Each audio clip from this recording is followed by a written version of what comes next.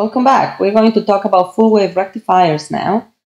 And there are two very common versions, the center tapped full wave rectifier, as well as the diode bridge full wave rectifier that we're going to talk about. The first one, the center tapped full wave rectifier, is comprised of a transformer, center tapped transformer in this case, and two diodes. Typically they are power diodes because it's a circuit that is used in power applications, labeled D1 and D2. And we can see that there is a load resistor connected between the cathode of the diodes and the center tap of the transformer.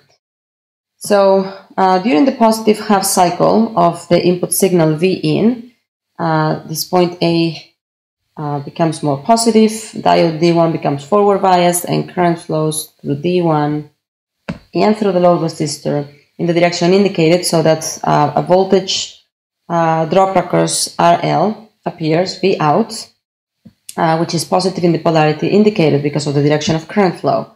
During the negative half cycle, D2 is a diode that turns on because its anode becomes of higher polarity than its cathode, and therefore current flows in that direction, and it flows through the RL resistor in the same direction as during the positive half cycle. And therefore the voltage that appears across RL is of the same polarity as before. It's of positive polarity in this case. So if we wanted to write down what's going on, we will say that for Vin positive, we have that D1 is the diode that turns on, and V out is equal to Vin minus one diode drop. And for negative Vin values, then D2 is the one that turns on, and the output voltage becomes equal to negative Vin plus 0.7 or minus 0.7. If we want to plot the time domain plot for the input and output signals, if this is my my input signal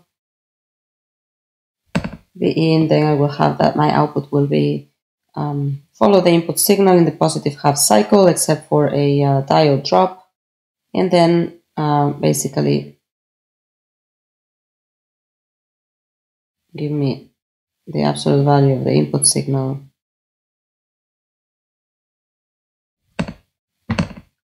otherwise.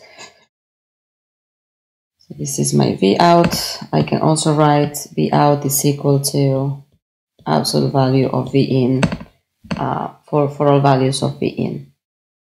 Disadvantages of this circuit is that it uses a transformer, which is bulky and expensive, and also we still have the diode drop. But again, depending on our application, if we're dealing with power applications or very large signals, we may not mind about the diode drop.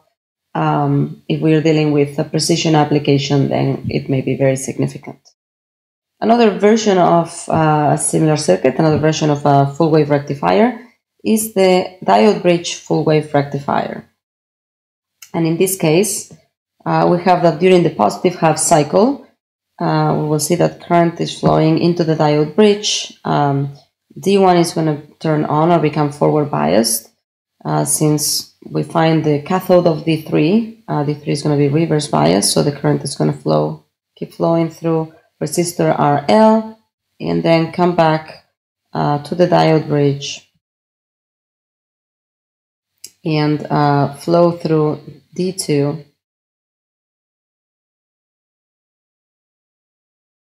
and back. And so for positive input signals, Vin greater than 0, basically we have that D1 and D2 exactly are turned on, and therefore our V out signal is equal to Vin minus, and notice that in this case is two diode drops, one for D1 and another one for D2. Whereas during the negative half cycle,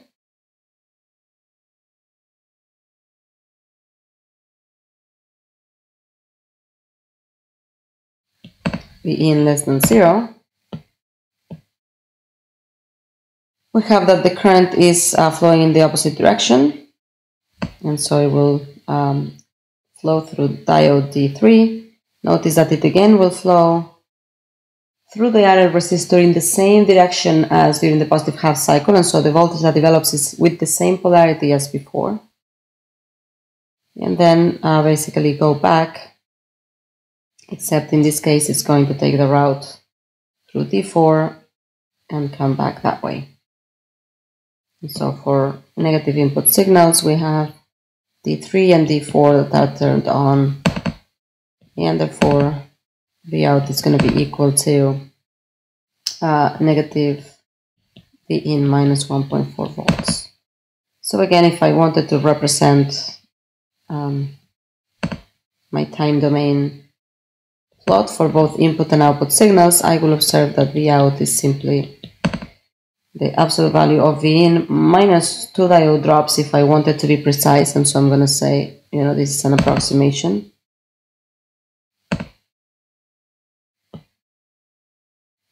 So this is my V in.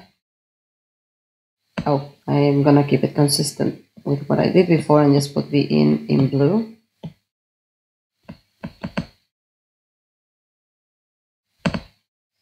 And my V out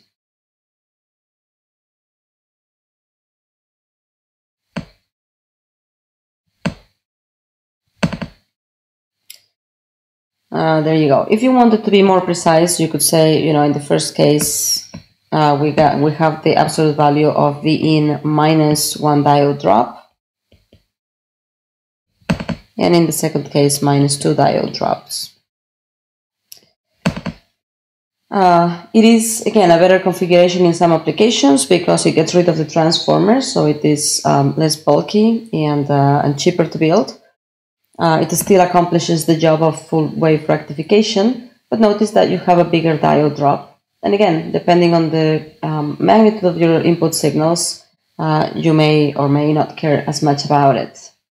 If you're dealing with a precision application, none of these circuits is going to basically cut it because 0.7 volts is going to become a significant portion of the input signal. One more thing to mention is that since full wave rectifiers are typically used in applications involving the generation of DC signals, such as a DC power supply, oftentimes the full wave rectification is the first step in the generation of a DC signal, and then the second step will be filtering that waveform, adding a filtering capacitor, which I will add here. So you will add a capacitor in parallel with that resistor. I'm going to call it CF for filtering capacitor.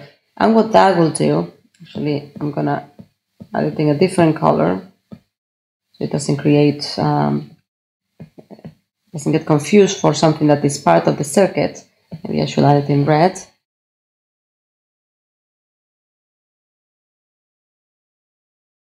And basically, what I get out of my circuit now is a smooth version of that full wave rectified signal, because my capacitor will initially charge, and then if I've selected a large enough capacitor, it will not have time to discharge before the next positive cycle of the output signal comes through.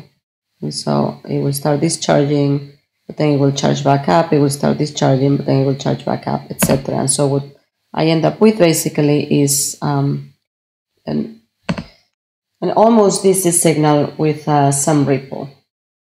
But again, in order to accomplish that, I will need to select a capacitor, a filtering capacitor that is large enough so that it can hold that charge, so it will not discharge quickly before the next cycle comes along.